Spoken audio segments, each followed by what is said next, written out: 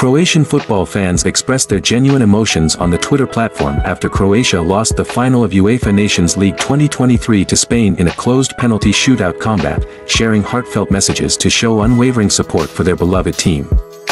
Amidst the sea of sad tweets, one message stood out. It said, "No matter the outcome, we stand proud with our team.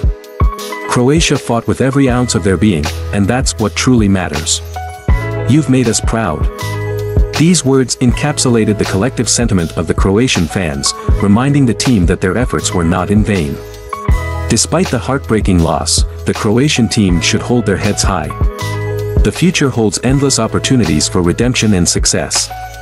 To the fans, stay united and continue to support your team. Best of luck, Croatia.